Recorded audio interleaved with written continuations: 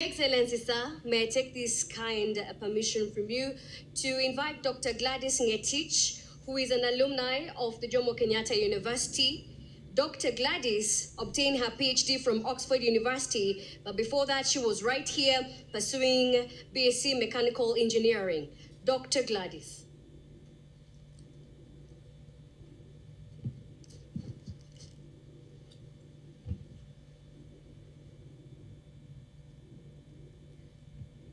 Thank you so much for the kind introduction. The Deputy President of the Republic of Kenya, His Excellency Rigathi Gachagua, the Chancellor of JKUAT, Professor Joseph Mathundungu, Cabinet Secretary, Ministry of Education, Honorable Ezekiel Mashogu, Vice Chancellor JKUAT, Professor Victoria Ngumi, all leaders present, distinguished guests, esteemed faculty, parents and guardians, graduating class of 2023, fellow alumni, ladies and gentlemen, good morning. And congratulations, graduates, you all look amazing.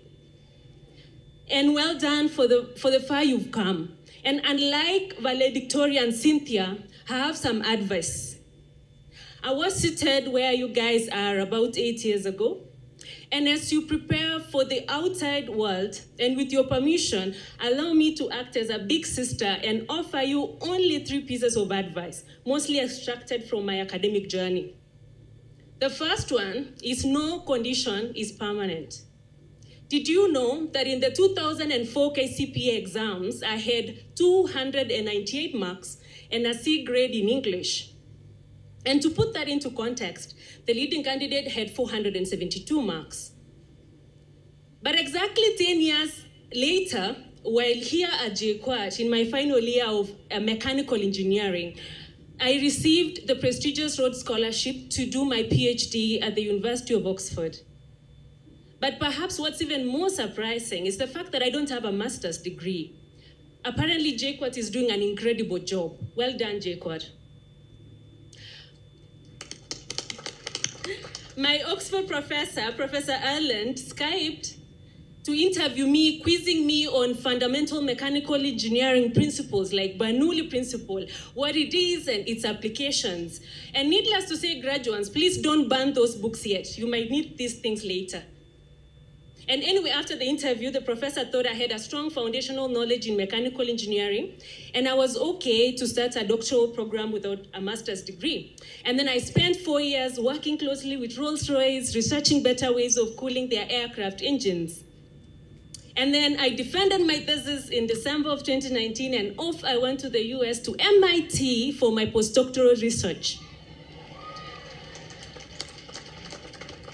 But don't forget that this is the same student who went to a public primary school, Lelai Bay Primary School, somewhere near Mau Forest, deep in Nakuru County.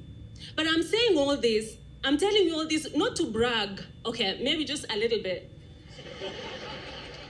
But I'm saying all this to underscore the fact that no situation, no condition is permanent. And for that condition to change, you need unwavering tenacity. And so, graduates, as you begin your post-graduation journey, if you meet setbacks and failures, please don't give up. Take risks is my second advice. Please take risks.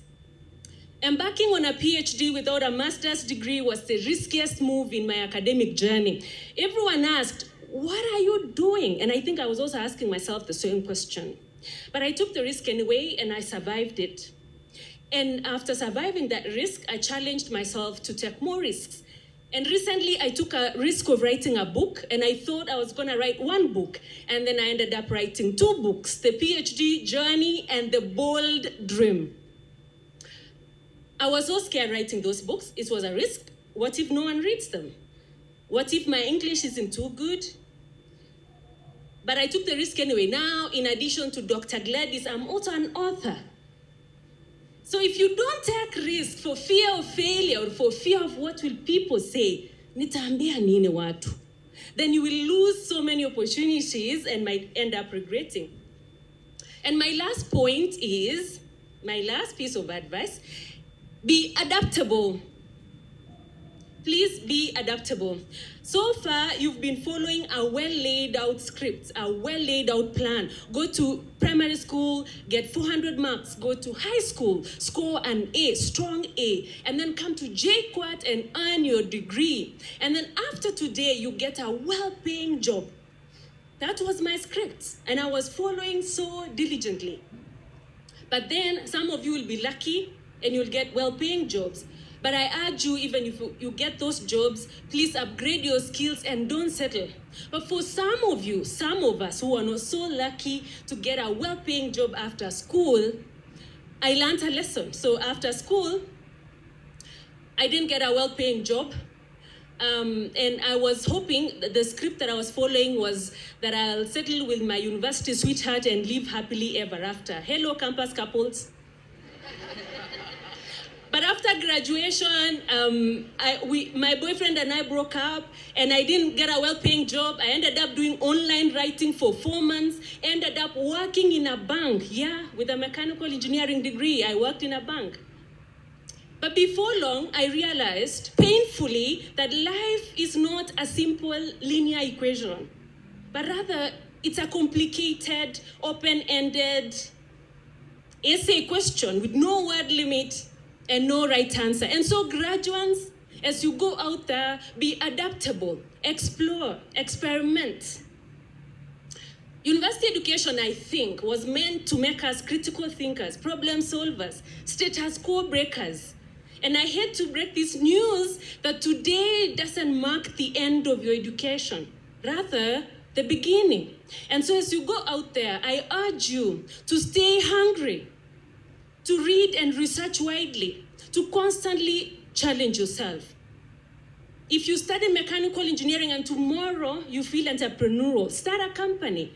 If an opportunity opens up in a different field, grab it, and then you will figure things as you go. Don't be too selective. Be adaptable.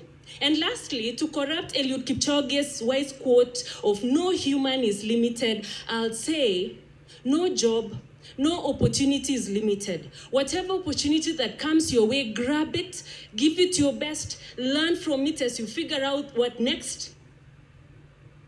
Congratulations, graduates. Go ye into the world. Don't give up. Be adaptable and take risks. Thank you very much.